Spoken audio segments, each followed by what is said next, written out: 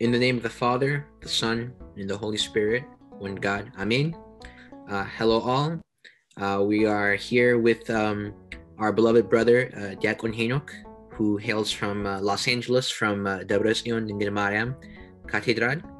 And with the help of God, by His grace, we are here to have a discussion based on the week of Mikwrab, the week of the Synagogue, which is one of the weeks of what is known as Lent, also known as the Great Fast. And so, greetings, Diakon Henok. We thank you for coming here to be with us. Thank you for having me. Greetings and salutations to yourself. Salam laka. Thank you. Thank you very much, Diakon Henok. Obviously, this Great Fast is a fast that's filled with so much teaching. It's infused, at every turn and at every week. And every week has its own meaning, starting from Zawarda all the way until Hosanna. And the week that we're in, that we're discussing today, which is the week of Mikwrab, has its own world of meaning. And so I wanted to first start by asking you, what is the meaning behind Mikwrab? Mikwrab it's a great word. First of all, on a silly note, just because we like to loosen up and warm the audience, Mikwrab we have to admit, it's a funny word to say. It has one of what we call the Dikala Fidel. A lot of people will mess it up and they'll say ku, but it's kwe.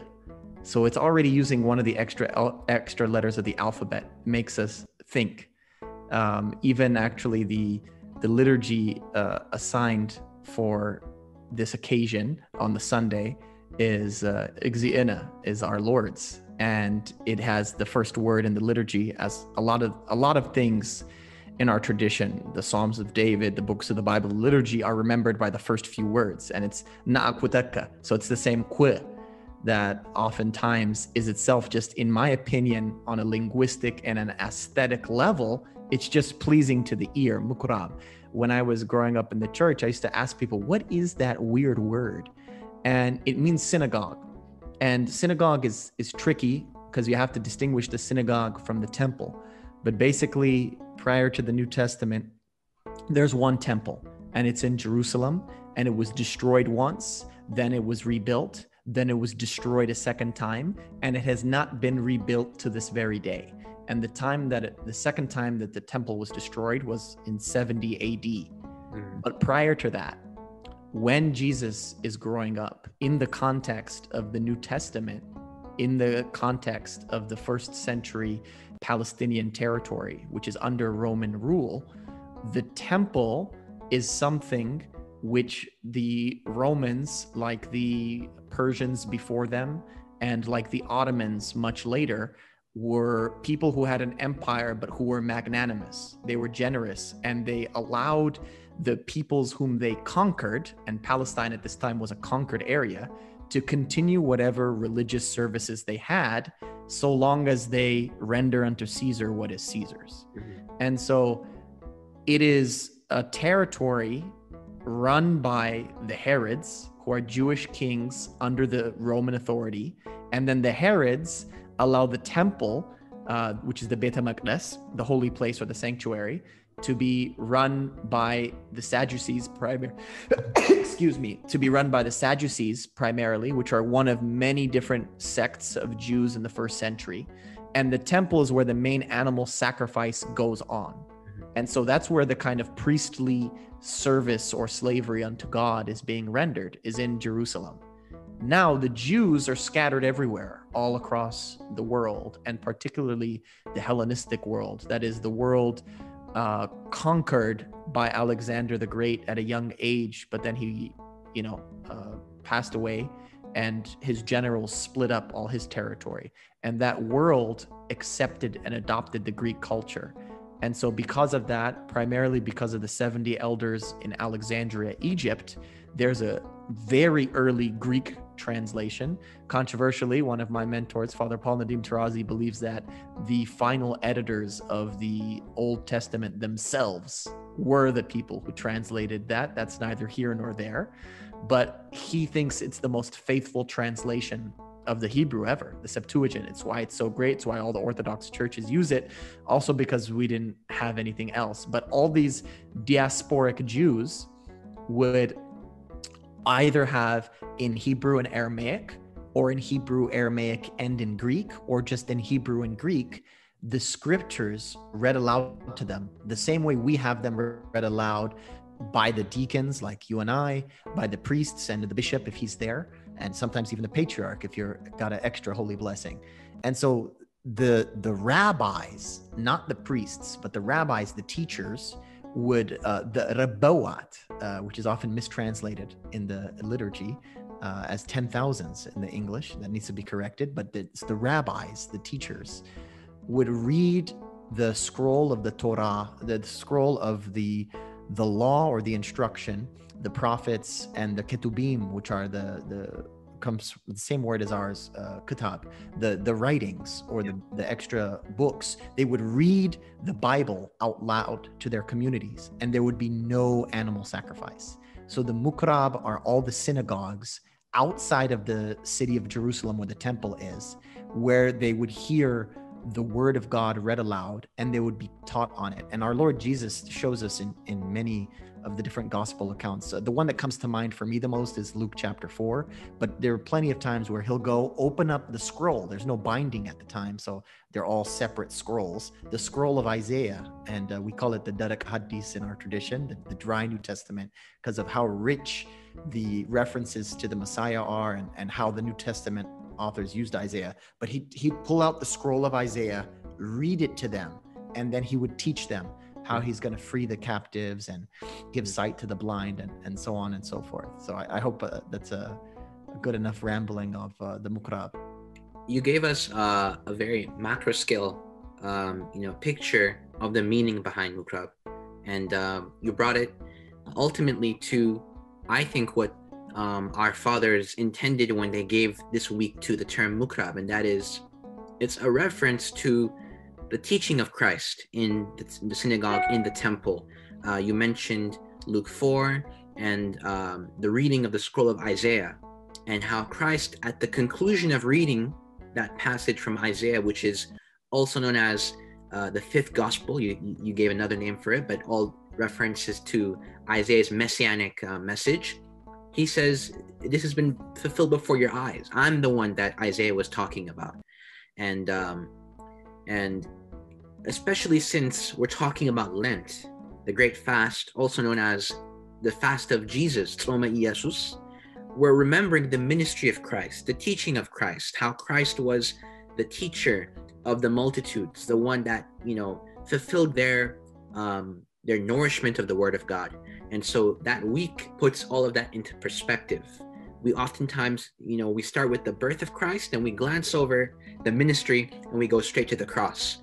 But our Father's saying, hold a minute, let's spend these 40 days reflecting on the life of Christ in those 3 years in which he ministered on the earth. That was also, necessary for salvation, for him to be a role model for us, to teach us the word of God. And I wondered if you had any thoughts about that salvific. Yeah, I like how you said the role model. I always point these kind of linguistic notes out to people, but we're talking about his role, and the primary role of the teacher is to read the scroll. And the funny thing about reading is, so often, you and I are primarily speaking to a Western audience. We think of the activity of reading, of curling up in some nook in our room, or maybe a nice bookstore with a little cup of joe that, of course, originates in Ethiopia. And we just read by ourselves and we read in our head. But the context of the Bible is so different. And the context of the Ethiopian society is far closer to the Bible than the context you and I were raised in the West in. In the context of Ethiopia, in the traditional schools, when you learn Nibabit, the reading house, you don't go and read in a corner by yourself. Mm-hmm. Even when you go practice a reading by yourself, you're yelling it out loud. I know you're a master of music. I don't know what it's called. Is it called a cacophony when the voices are clashing? What is it called when there are a bunch of clashing voices? Is that? Well, I'm not sure if this is a jargon term, but cacophony is by definition, a host of clashing noises. Yeah. Yeah. So, okay. So I'm not off there. So it's like a cacophony of voices where someone's reading Malik ta Yohannes, 1 John over there. Someone's reading Mazmura Dawit, chapter 1 over there. Someone else is on the way to Malka Maryam, and someone else over there is on Ankas Abrhan. Everyone is on different pages, right? And yet they're not reading selfishly. They're not reading for their own gain. Even the act of reading, which we consider to be the act of a rugged individual, is a communal act. It's being read out loud so that either the senior student can correct them or the teacher himself can correct them. And once they're all on the same page, they come back and they certify it, and then they continue on to the next stage of either reading or chanting or wherever it may be. And so in this role of the Mikwrab, of the synagogue, Jesus is our role model, as you said, by every little boy deacon who's ever read in front of the congregation is continuing the legacy that he began of not being a selfish reader, but reading publicly, reading before the great congregation, reading in community.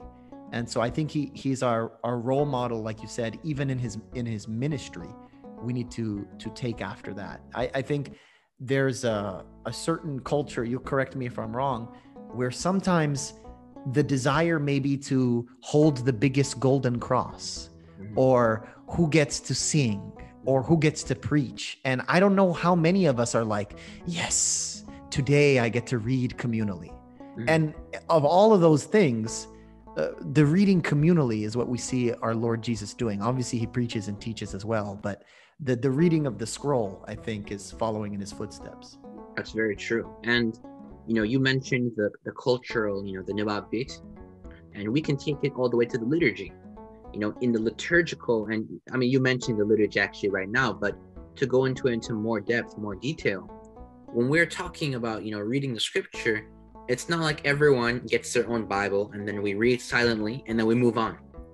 When we look at the first half of the liturgy of the word, also known as, Salat al-Qaddasi, it revolves around this communal reading of the gospel, of the New Testament. It starts with the lead deacon reading from the Pauline epistles, from the scrolls of Paul, and then the assistant deacon reads from the general epistles, meaning the epistles of James and John and Jude, or from the Apocalypse of John, also known as Revelation.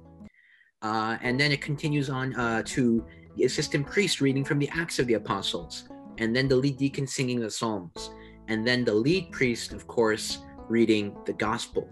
And so all of this is a symbol, according to our fathers, of the ministry of Christ. Particularly the lead priest throughout all of this is taking on the person of Christ. And during the duration of the liturgy of the word is being a symbol of Christ ministering on to the multitude.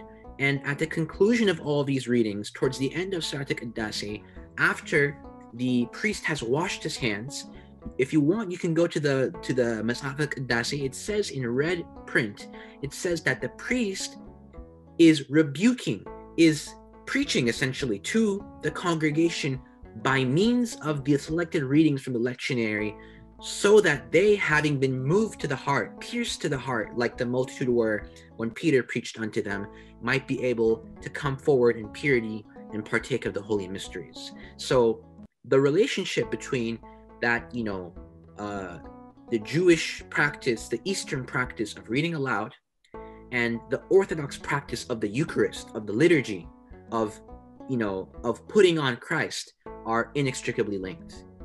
I don't know if you would agree with that. Yeah, no, I like that. It's obviously during the plague here, one of the things that we have missed the most is taking communion with one another. And of course, the context of the reading of the scriptures is, like you said, to teach and prepare the people to be in communion, not so everybody could tune into the live stream. And I'm very afraid that people realized that the sky didn't fall on their head the first time that they missed a Sunday without communion. And now it's been about 52 Sundays since they've missed communion, at least here in California, where we're pretty locked down. I know other places are more open in Texas and Florida. And my concern is what's going to happen? You know, are the teachings, and there have been a lot of teachings in Amharic and English from your end, from my end, and from the fathers at Virgin Mary's Ethiopian Orthodox Church, daily teaching. I hope they take that teaching in, and like you said, it draws them to, you know, with ravenous hunger, come before the Lord to eat his flesh and to drink his blood. But I'm not so sure that is the case. And I remember before the plague, there used to be this saying that some of the fathers would say, and, you know, I've poked fun at them because they used to say, hey, if the me'iminan, if the faithful aren't here, we can't do the liturgy. And now I don't see the faithful and we're still doing the liturgy. So you know, maybe it's one of those things where once you're in the situation, you change your mind according to the facts, and that's all fine and well, because I do think situational ethics are better than the Kantian stuff, all places, all the time. But I am concerned that people may fall off and get complacent and continue the live stream. I want to see what's going to happen when people are allowed to come back in. Are we going to continue live streaming or tell them to watch old episodes? Is there going to be a fear that people are going to want to miss out on the sensual nature, the aesthetic nature of Orthodox worship that hits you with the fragrance of the incense, with the visuals of all of the Noaita Qaddasat, with the sound of the liturgy, with the taste of the communion, and with the tactile senses of masallam, or saluting the walls of the church, the icons, and everything else, the cross. Yeah, I mean, I would slightly disagree with the premise you set, and that is that the sky hasn't fallen on their heads. And I would say that in a way it has. They just haven't seen it, or we haven't seen it. Spiritually, the sky has definitely fallen on our heads. And that's because, as you brilliantly expounded for us, Orthodoxy stresses that there is a physical aspect to salvation. And we see this in the liturgy, when we're kissing the icons, the cross, and the gospel, and even the Eucharist itself, right? That sacrifice, that offering comes from the wine, from the bread, which comes from the wheat, which comes from the earth. The holy water which we partake of comes from the ocean, right? From the rivers, from the lakes. The myron, the meron that we were chrismated by, comes from oil. So everything about the church is both spiritual and physical, right? We understand that God created both worlds, and that he saw that both worlds were good. And there's definitely a spiritual danger if we decide to be complacent, as you said, and reject that aspect of liturgy. And hopefully I hope that that we won't fall into that danger, because that's a theological danger. It's not just the danger of laziness, but when we're looking at the writings of the fathers, it's a danger of dogma too. It's a danger of the very substance of faith.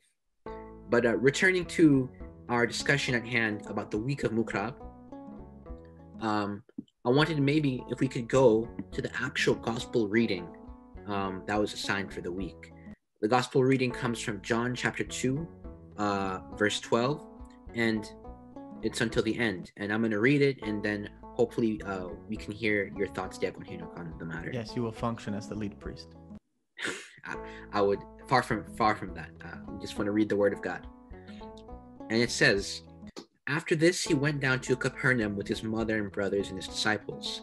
There they stayed for a few days. When it was almost time for the Jewish Passover, Jesus went up to Jerusalem. In the temple courts, he found people selling cattle, sheep, and doves, and others sitting at tables exchanging money. So he made a whip out of cords and drove all from the temple courts, both sheep and cattle. He scattered the coins of the money changers and overturned their tables. To those who sold doves, he said, 'Get these out of here. Stop turning my father's house into a market.'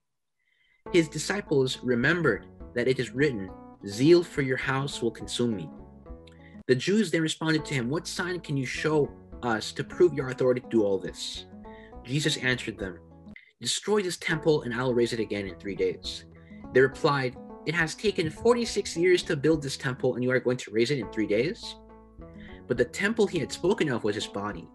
After he was raised from the dead, his disciples recalled what he had said. Then they believed the scripture and the words that Jesus had spoken. Now, while he was in Jerusalem at the Passover festival, many people saw the signs he was performing and believed in his name. But Jesus would not entrust himself to them, for he knew all people. He did not need any testimony about mankind, for he knew what was in each person. This is the word of the Lord. May God be praised. So, Amen. Can you still hear me? yes, I can hear you. Yeah, go ahead. So let's just start by the general thoughts, and then we'll try and hone in on different aspects. What are your thoughts on this reading? What does it say? What does it teach us? As always, I'm appreciative of the fathers who assembled the Gitzawe, or that which is facing us, the lectionary, the schedule of readings, because you see here the fulfillment of the misbach, or the psalm of the day, which I believe it's 88:9 in the Septuagint. Anyway, it's اسمك أنعت بيتك بلا عني تيرتومو لألا أيروك ورك لايليا وكسايكوا بصوم لنفسي. The zeal for your house has consumed me, and the insults that were aimed at you have fallen upon me, and I have bent the knee of my soul with fasting.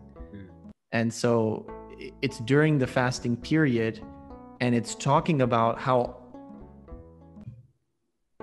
the zeal for his house has consumed him, has devoured him, and we see him doing something as a zealous act.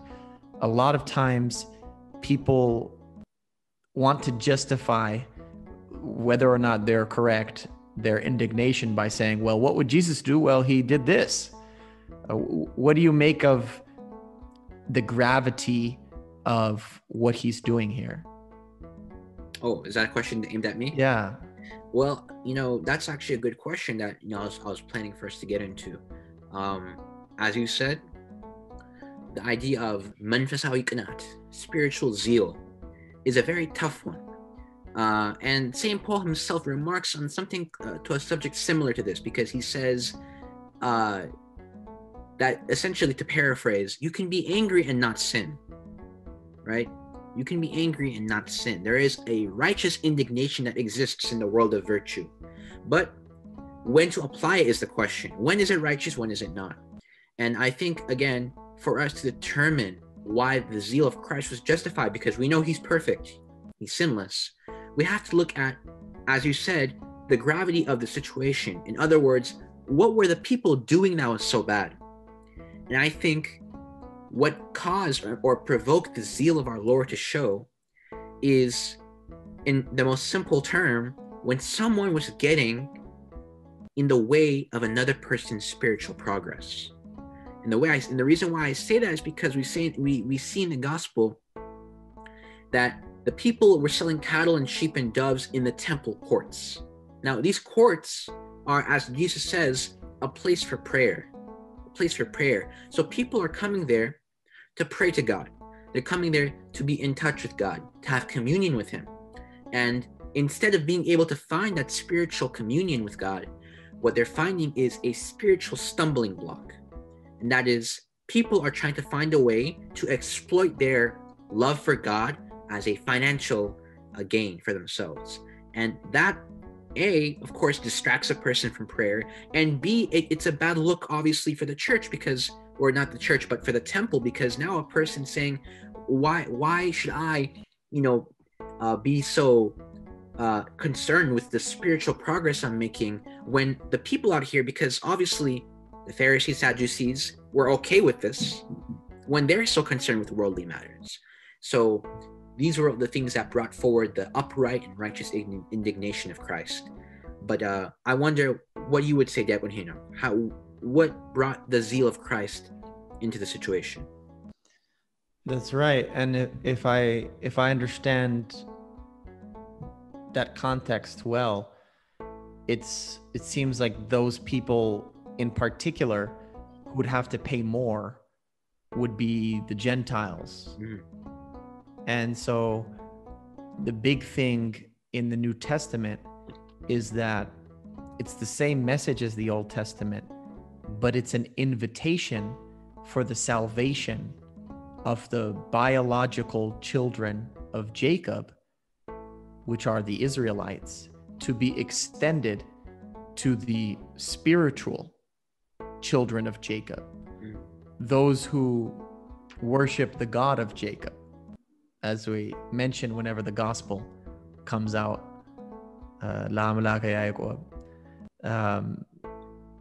The God of Jacob doesn't care about your biology. The God of Jacob is not wanting us to make distinctions based on heritage in his house of prayer. What he's wanting is for those who have a broken heart, as we hear in the temple worship of the heavenly Jerusalem of Mount Zion, which are the Psalms of David. I believe it's Psalm 51. We pray it very often in the church. It's the prayer of repentance. It's God is close to those who are brokenhearted, broken-spirited, those of a contrite heart, those who are penitent, those who want to do a 180-degree turn away from their thoughts towards the thoughts of God, away from their vain talk towards speaking the words of God, away from their actions which have led them down the wrong path, or several, because the wrong paths are many, and back to turning toward the one righteous path, which is the correct path of the Lord. And so, as you said, it's like, in a way, these money changers are denying the salvation that is offered to all of humankind. And what they don't realize when they do that is that they're acting as judges. And what they can't do is they can't act as judge, because the one judge is Jesus.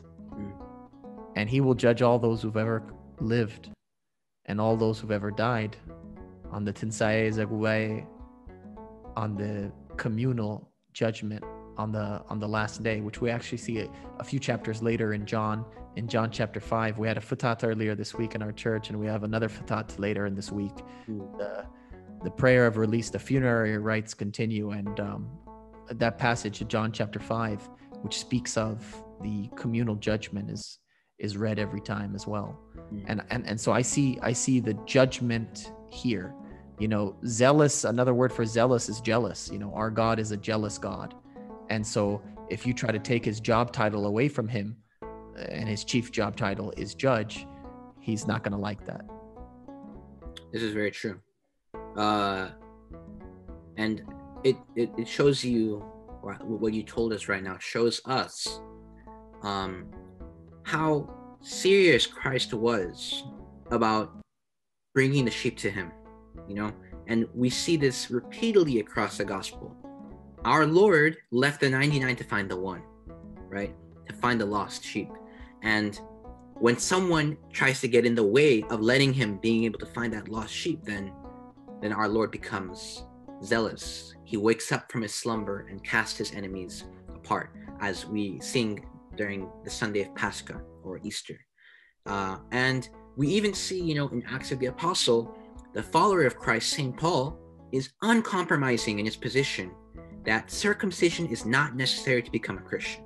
It's a very similar issue to what we're talking about right now. He was uncompromising in that.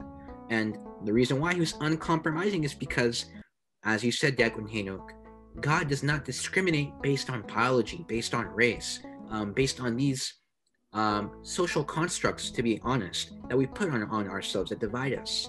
These results of sin, ever since the Tower of Babel, that we've, imposed on ourselves. And it also makes us, remember some of the struggles that we are encountering, both as residents of the United States, as Americans, and also as Ethiopians. our struggle with regards to divisions that we've imposed on ourselves. And I wonder what you would say in terms of how we as Orthodox Christians should approach these kind of divisions. Well, in the book of Proverbs, it speaks of 7 things that the Lord hates, and the one that his soul abominates, nafsu atbqa is the person who sows the seed of discord among the brethren. So we have the parable of the sower. Again, we find it in the Gospel of Luke in chapter 8, but we find it elsewhere as well, in the Matthew, and I'm sure in Mark as well. I'd have to check that again, but I know for sure it's in Luke 8. And the sower is functional, much like gabarheir, or the good servant. Servitude or slavery is functional, and sowing is functional. So the question is not, is every Orthodox Christian a sower? I'm telling you right now, all of you Orthodox Christians who are listening, you are all sowers. So the question is, are you sowing the seed of discord amongst the brethren in the sistren, which is the thing that the soul of God abominates, despises? Or are you sowing the seed which is the word of God, the word of the Lord that gives life? And obviously we should be doing the latter. And it's good to look at it on a scale, right? So we were divided as a synod for a very long time. And thank God that we're reunited. So the question is, first, what were we doing to sow the seed of the word of God that is a seed of unity and fellowship and communion rather than a seed of discord prior to that? Then, once the reconciliation happened, what have we done since on a synodal level? If we want to think grander than that, what do we do to sow seeds of unity with the fellow people of our synod? Of our communion, with the Copts, with the Syriac, with the Armenian, with the Jacobite Indians, with the Eritreans, whom we share so much in common with. This is actually one of those channels, I think, that UOTY does very well at working between Ethiopians and Eritreans. Of course, now I'm engaged to my lovely betrothed is Eritrean, so there's a little bit of the ground that I'm doing to bridge that gap as well. And then we have to ask, well, what do we do with those even outside of our communion? Obviously, we can't take communion with them, but can we sing hymns with them? Can we feed the homeless with them? Can we, raise money, do other sort of charitable works? Can we visit the hospital and encourage people if they are of the Church of the East, if they're Greek Orthodox or of the Russians, if they're Roman Catholic? We won't mention the other Westerners for now, but we'll keep it there, at least among the high church folk, the people who have this lengthy heritage. What can we do? And then that's me scaling it up. Then you could scale it back down. How's your Hagara Sibkat look? How's your diocese? Have you visited any of the other parishes? Do you know the other Sunday school servants of your diocese?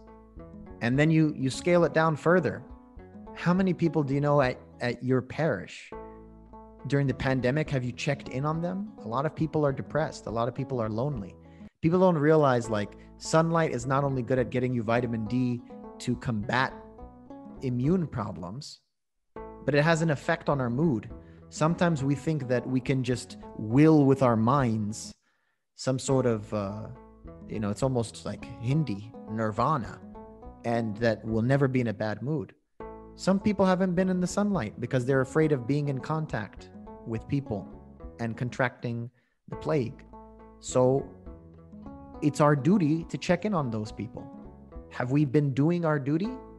Have we seen that everybody is okay? Have we done at least the basic thing, like a text? Have we done something further, a phone call?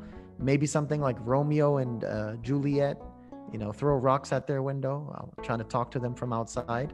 What have we done at the scale of our local community? And then, of course, from the community is smaller than that is your household. And how often are you, checking in with them? And again, are you sowing seeds of discord or sowing seeds of unity?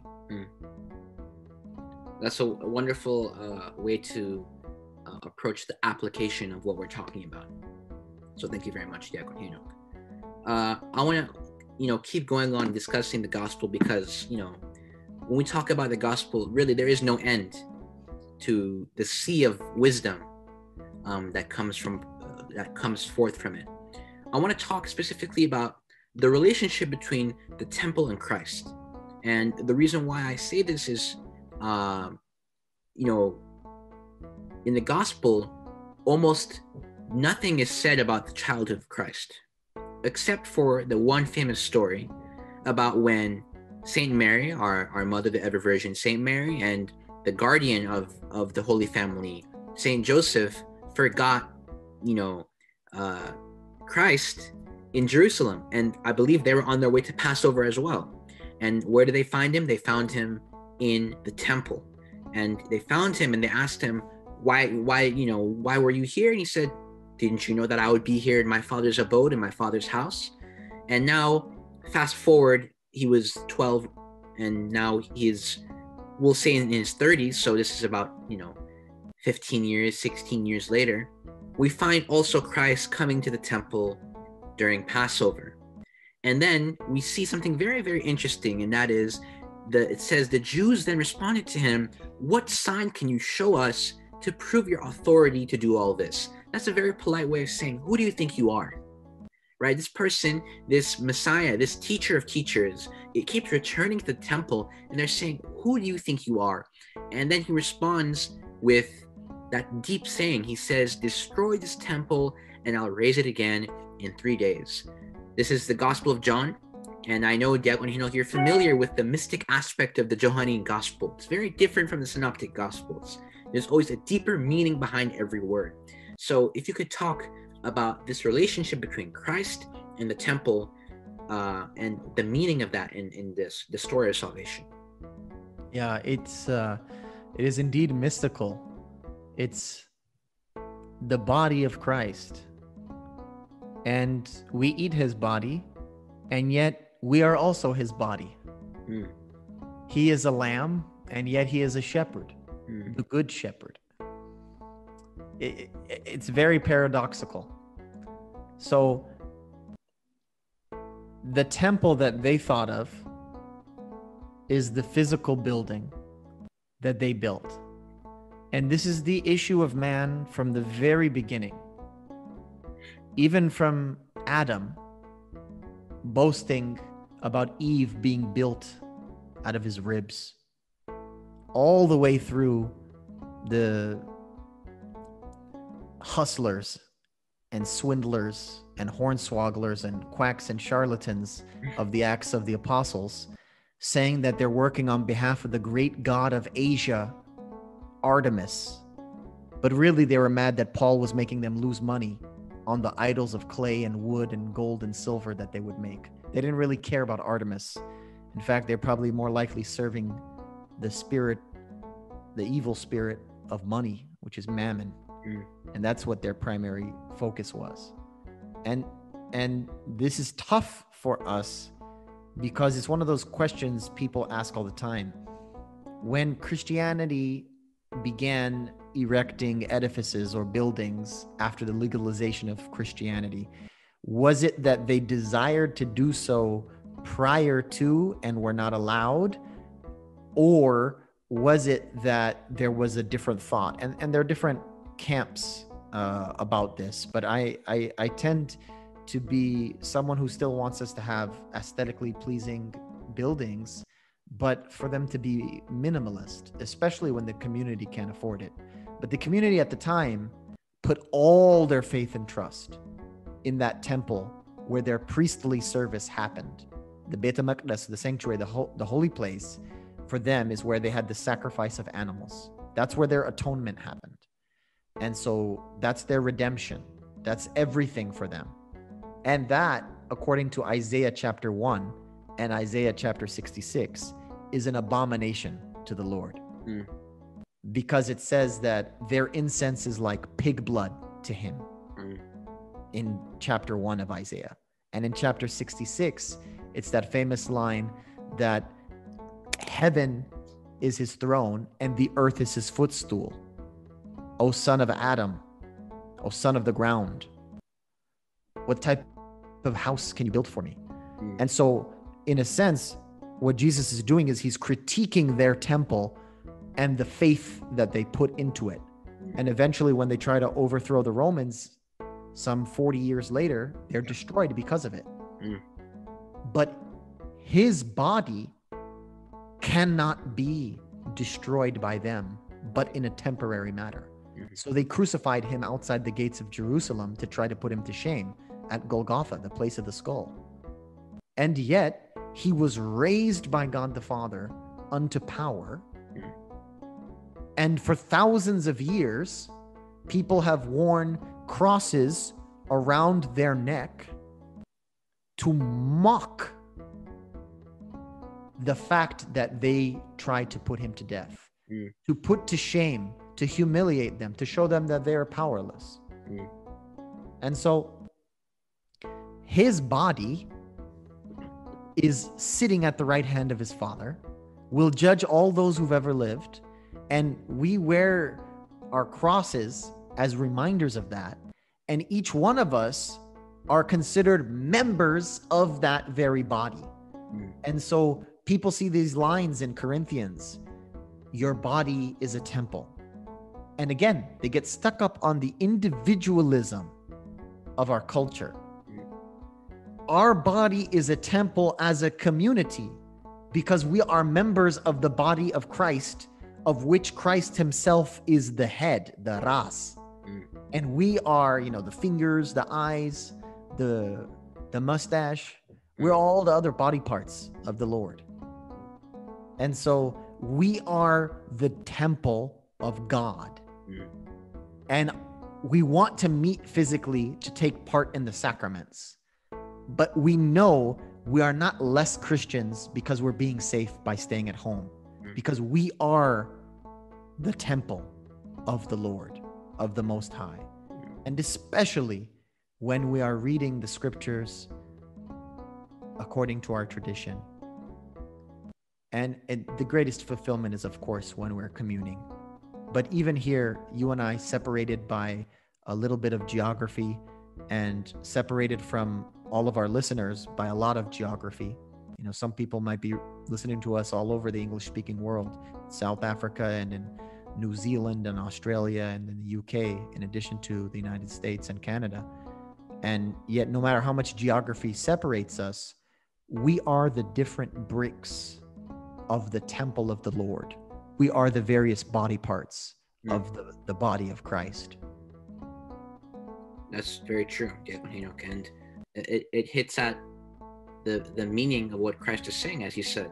When the Jews were hearing, when the Pharisees, the Sanhedrin, the leaders of those in the temple, asked him, who do you think you are? And Christ responds, destroy this temple in 3 days, I'll build it up. Their mind immediately went to the physical, the thing on the surface, to the, atinka, atikmas, that St. Paul talks about. And so they weren't knowledgeable about the substantiveness. And that's, of course, John himself clarifies it. He says, if we go back to the gospel, it says, but the temple he had spoken of was his body. The destruction of the temple is the crucifixion of Christ, and the 3 days, of course, is the space between the crucifixion and the resurrection of Christ. And this in terms of its positioning in the Great Fast, is a precursor to the feast at the conclusion of the fast, which is the resurrection of Christ, right? Pascha, Easter. And that's another thing I wanted to comment about. And that's how, Christ's relationship with the temple and the Passover from beginning to end is really just a pointing to the final event, and that's the resurrection of Christ. From the beginning, when he's born in Bethlehem, the sheep from Bethlehem are the ones that are chosen to become the sacrifice of the high priest in the temple for the remission of sins. He enters as a young kid in the temple, and then in his prime, in his ministry, he enters the temple again, and he's gazing upon the sacrifice. He's witnessing the sacrifice happening, when in reality, he's the sacrifice. He's the Lamb of God who takes away the sins of the world. He is the one who will fulfill the true Passover, the true Pascha, the true cleansing of the sins of the people. He is the true temple. And so there's a very, very paradoxical, mystical, and very deep meaning behind the acts of our Lord and Savior Jesus Christ. And as you said, we are called to be like him. He is the temple, and he's the head of the temple. And by the way, for our viewers, our listeners, Beit HaMikdash is oftentimes what we refer to within the church. That means temple, right? Sure, the temple of the Jews might have been destroyed in 70 AD, but through the power of the Holy Spirit, every church you walk into, every Orthodox church you walk into is a temple that has been consecrated for the glory of God and for our salvation. And so Christ is the head of that temple, and we, as members of the temple, people who go to the temple to partake of Christ, we are Tawot HaMenfes Kedus. We are the temple of the Holy Spirit, who have received the grace of the Holy Spirit, who have been illuminated by God to become partakers and enjoyers of his mysteries. So I think there's a lot of deep messages that are behind that. Anything else you wanted to add, Diakon Henok?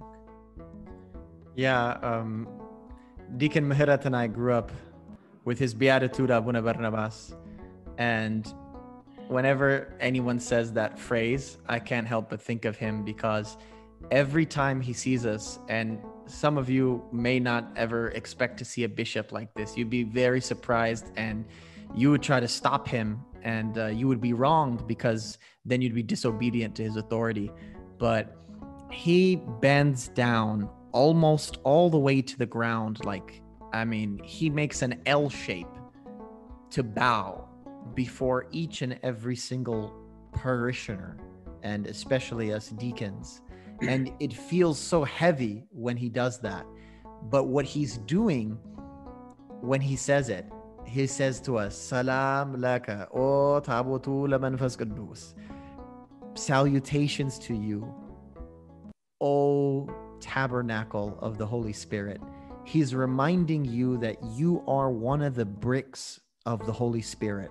And not because you're some great deacon, not because you're some great parishioner, but because you're one of the tiny bricks that make the temple of the Holy Spirit, you're worthy of being bowed down to. And he does that as a bishop. And so when you were mentioning that, in my head, I just pictured him like bowing to us and greeting us in that way. Yes, and it should always enlighten us to the gravity of what it means to be a Christian. We see a lot of things going on in the world. People desecrating their own bodies in the name of liberty. And we have to ask ourselves, just because I have the freedom to do something to my own body, does it mean that I have to? Doesn't mean that it's moral. And we have to always take into account that your body was bought for, ransomed by a price, and that price being the blood of Christ. Your body was consecrated by the blood of Christ. Your body is a temple of the Holy Spirit, and as his Beatitude tells us, and as many fathers tell us, the temple, like any edifice, needs constant cleansing, cleaning, purification, catharsis, as the Greek fathers would say. So that means that we have to abstain from those things which we know will dirty and desecrate our bodies, right? We not because of our own righteousness, but through the mercy of God are meant for a greater purpose. And so that means following the way of righteousness, taking care of our bodies, starting from the simplest thing, which is exercise, and going down to the harder things, which is rejecting temptation, rejecting the sinful activities of the world, and maintaining the straight and narrow path of virtue and righteousness. So, thank you, Diakon Henok. All is permissible, but not all is useful. ሁሉም ተፈቅዷል, ነገር ግን ሁሉም ነገር አይጠቅምም። And this is St. Paul that tells us this. Yes. And he also says, I believe in Romans chapter 6, just because we are now in the grace of Christ and no longer under the law, does that mean that we get to do whatever we want? No. That's, the pitfall of a lot of Westerners that fell into the heresy of antinomianism, is they assume that because we have now been purchased by the blood of Christ, and because we are now, beyond past the letter of the law, that we can now do whatever we want. No, St. Paul says to the contrary. Now we have to be even more righteous, but out of our love for Christ, out of our love for what Christ has done for our body and soul, what he has done for us. So, very true. All is, free to do, but not all is as beneficial as we might think. Let's move on to a discussion now of the Pharisees and the Sadducees. And what I wanted to ask is, what is the relationship between the Pharisees and some of the pitfalls we're seeing in figures of power in the world? Yeah, it's interesting. The Sadducees, again, are one of many groups in the first century Palestine, and they're the ones who were a minority in number and pretty much were the most anti-mystical. They didn't even accept any book outside of the first 5 books called the Pentateuch, right? The UOTY, Genesis, Exodus, Leviticus, Numbers, and Deuteronomy.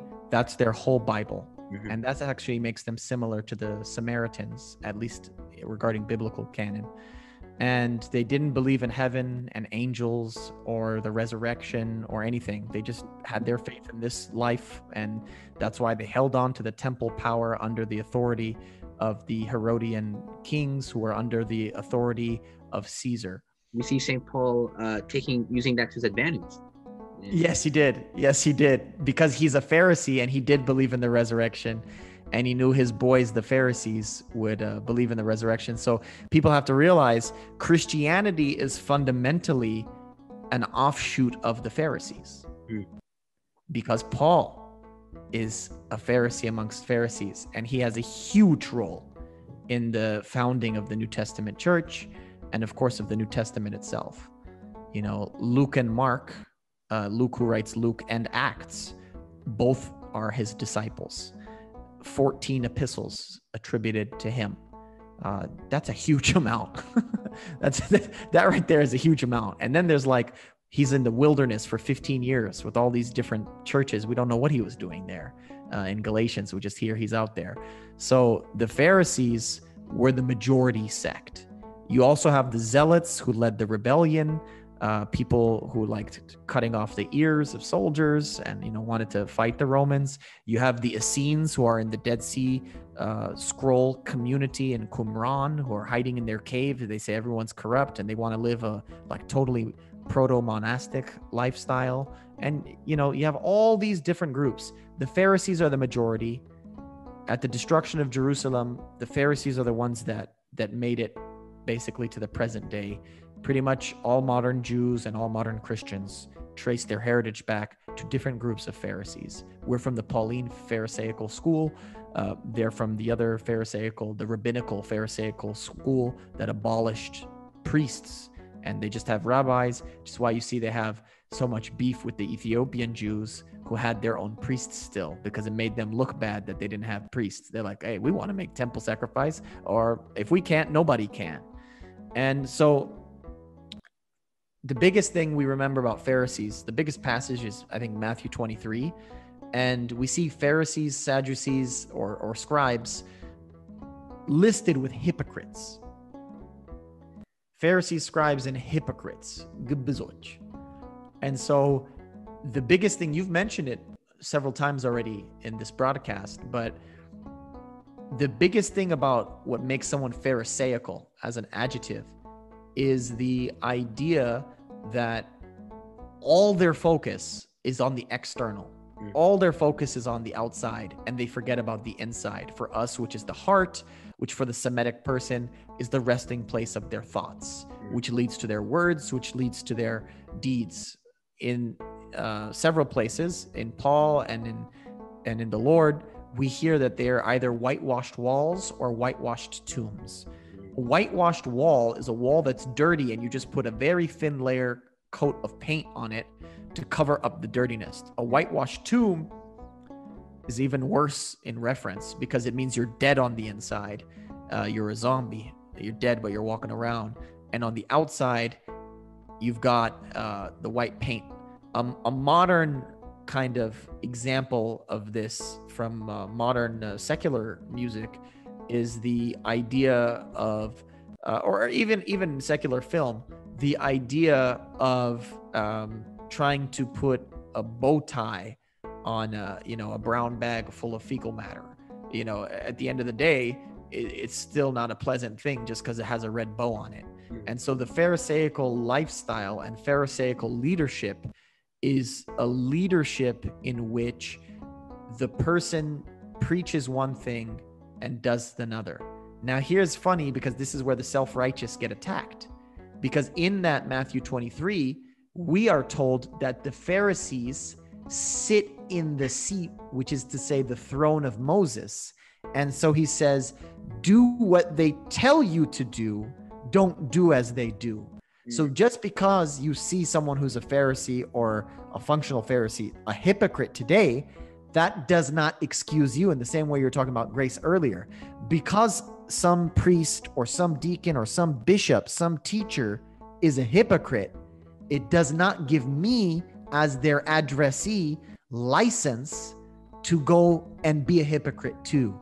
Instead, I have my righteousness needs to exceed the righteousness of the Pharisees, which means I need to do what they tell me to do, and I need to do what they are not doing.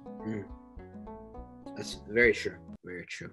And it's also a warning for us. And I think this is something that some people, we sometimes struggle with this. And that is, a lot of us are very zealous about the tradition of the Orthodox Church. And especially, I can speak for myself, I'm very zealous about the apostolic tradition passed on to us by our fathers. But what Christ and what many of our saintly fathers have warned us is that you have to make a distinction between being a defender of tradition, which is virtue, and becoming an accuser of brethren. And one of the names of Satan, the adversary, one of the names of the devil is cashapp, the accuser of brethren. And so what that means is that we shouldn't be like the Pharisees who are going around and pointing fingers and trying to put people down. But rather, we have to follow the lead of our saintly fathers, and that is using the love of Christ to pierce the heart of those who are going contrary to the tradition, so we can bring them into the fold, so we can bring them into the flock, and together we can observe the beautiful, tradition passed on to us from Christ and the apostles to now. And that's the way of orthodoxy. The way of orthodoxy is defending tradition with zeal and with love, hand in hand. And I think that's something that a lot of us can take into account. We should beware of the pitfalls of the Pharisees. We should become a Paul type of Pharisee, someone knowledgeable in the law, someone knowledgeable in what was taught to us by Christ, but someone who also has love for the Gentiles and the Jews, love for the slave and for the free, love for men and for women, for all accepted into the body of Christ. Anything you want to add in terms of the application for us? Yeah, no, I'm right there with you. And again, here we are, Deacon Mihret and I, participating in English language services because we love all of you. It's not because we need it. If Deacon Mihret and I wanted to go full bad Pharisee, we can go all in on Ge'ez and Amharic. We would be fine in any monastery or traditional school in Ethiopia. And we could certainly act that way in America. But we are a Jew to Jews, and we are Gentiles to Gentiles. And so the reason that we do these English language services in the first place is to go outside of the things that we love the most, hearing the Amharic and the Ge'ez, and to try to invite you all to enjoy these things with us.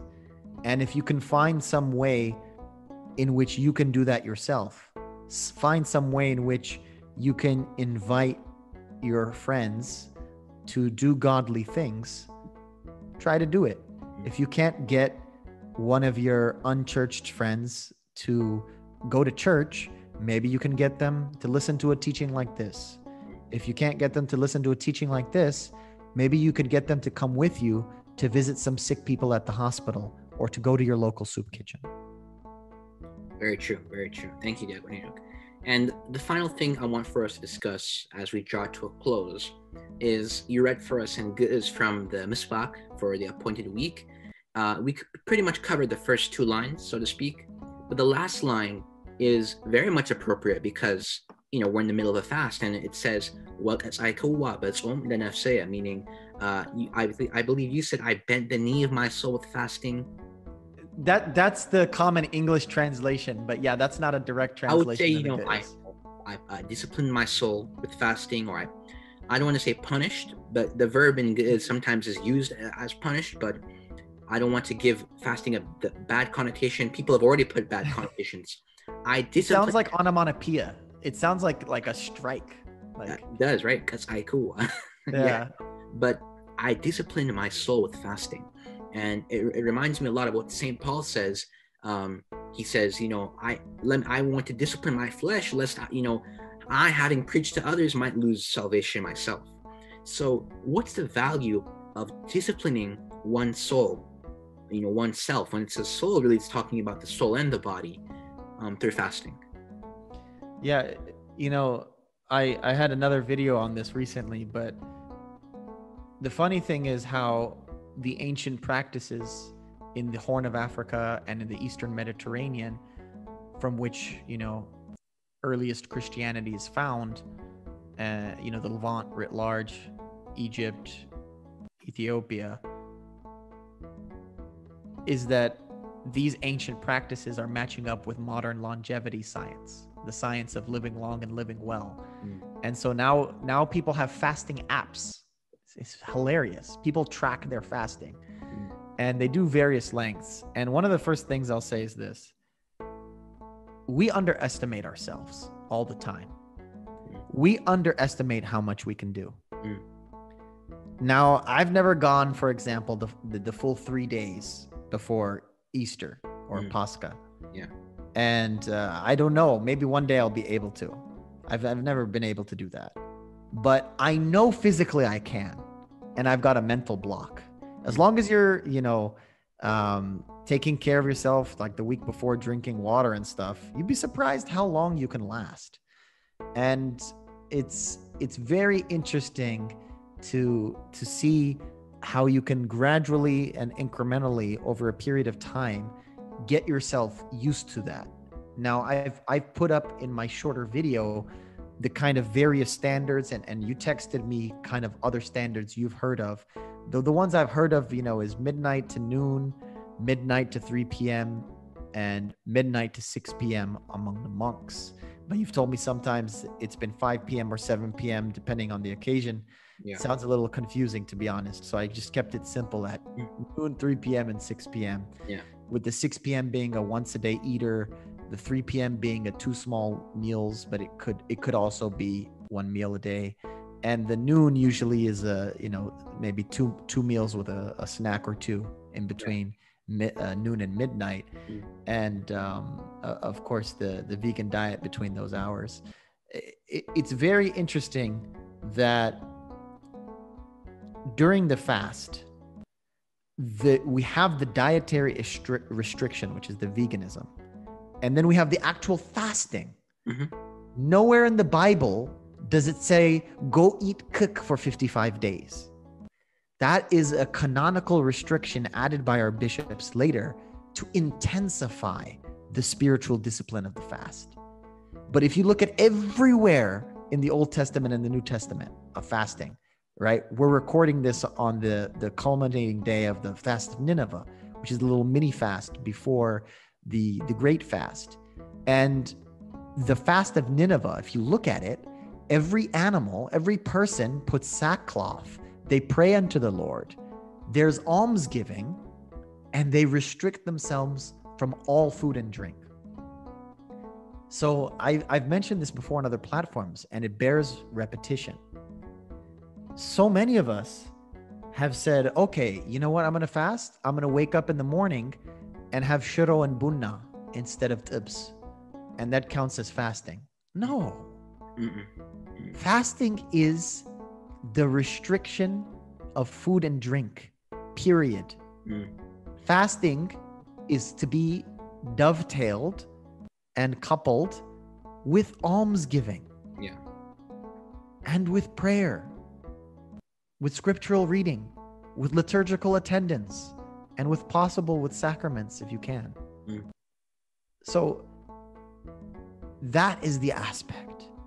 And we must, of course, try to upkeep the dietary restrictions of the veganism after the fast.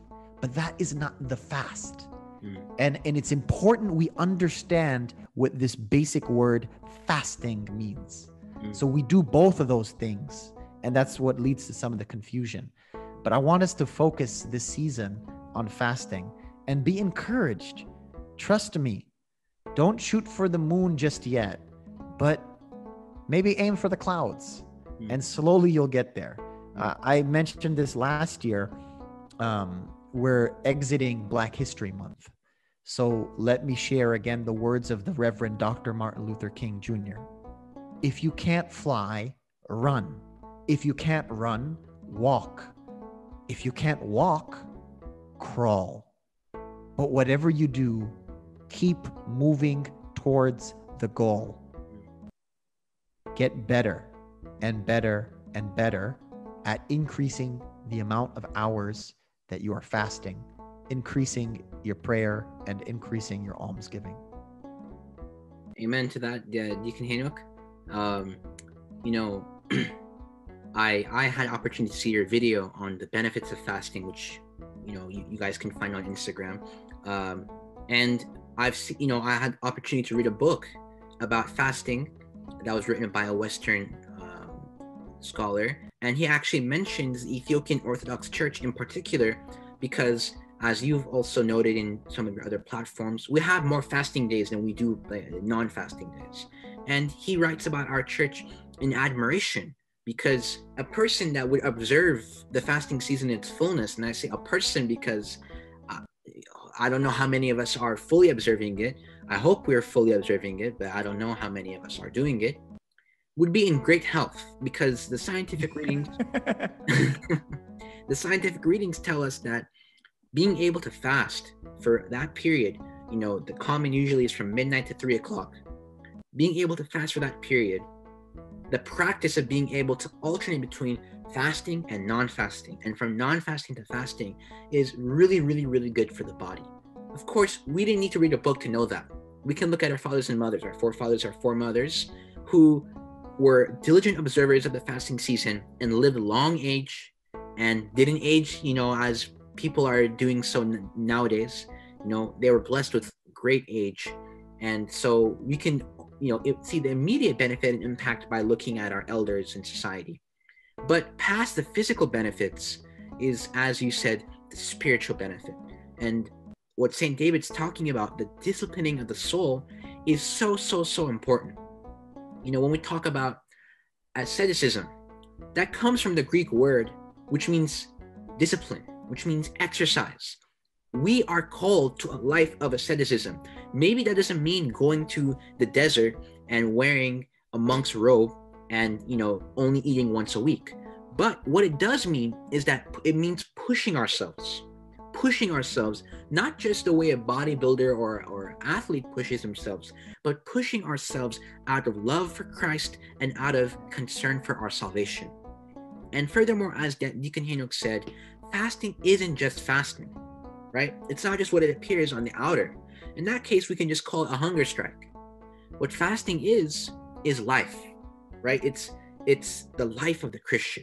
It has to be coupled with all the other virtues. It has to be coupled with almsgiving. When we're sacrificing our breakfast and our lunch, we can use the money that we would have spent on those meals to give to the poor. And as St. John Chrysostom, Qudus Johannes Aphor tells us, he who gives the poor loans to God. Let me repeat that again, so people maybe who have a very financial economic ear can hear. He who gives to the poor loans to God. Do you know how powerful that is?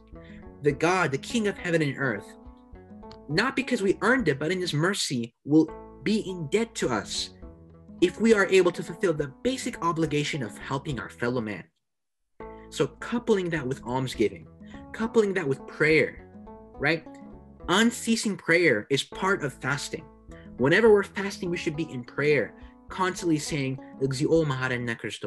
"O Lord Christ, have mercy upon me." Or in the lengthier form, "O Lord Jesus Christ, Son of God, have mercy upon me, a sinner." The prayer of the publican, the one who in the end, contrary to the Pharisee, went home justified. We have to couple fasting with all of those things. And so I pray that God can help all of us in being able to get closer and closer to fasting with perfection. Obviously, Abid Tzom is based, or not based off, but is in following with the fasting instituted for us by Christ himself.